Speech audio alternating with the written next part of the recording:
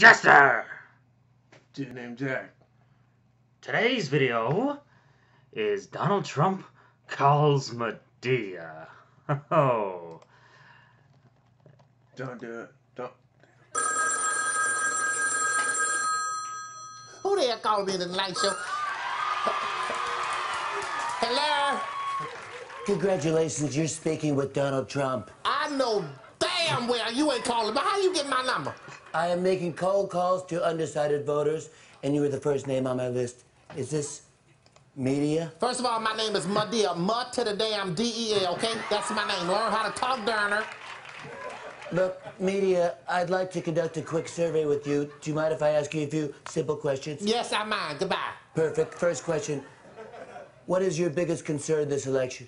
Oh, that's simple. You are my biggest question, please. Okay, when I win this election, what should be my first act as president?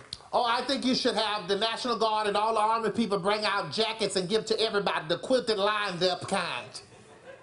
Why is that? Because if you win, hell done froze the hell over. Okay.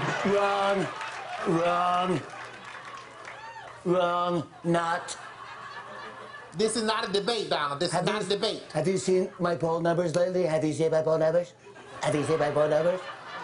Have you seen my poll numbers lately?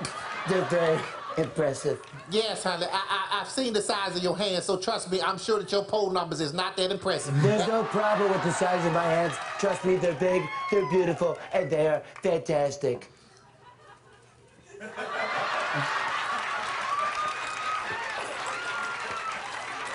Are you done? Can I get Hold on. What, boy? All right, boy, okay.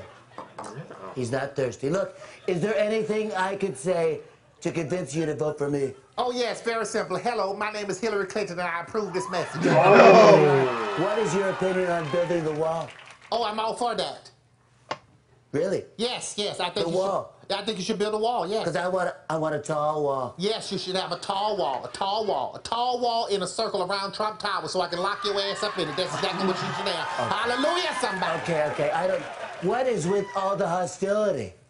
Haven't you heard the old saying, if you don't have anything nice to say, tweet it at 3 a.m. instead? Look, Donna, okay, that's one thing you and I have in common, okay? It's what we both say, whatever's on our mind. For instance, you can say that a beauty queen is disgusting. Ain't that what you said? And I can say that I heard that you look like a pumpkin, so sit outside of my house. The truth is, you look like the jack-o'-lantern that sit out of my house. In this case, it's a jackass-o'-lantern. Like, can you please get on my phone? Wrong. I prefer the term Trumpkin. Now look, let's cut to the chase. On election day, will you be voting for Donald Trump?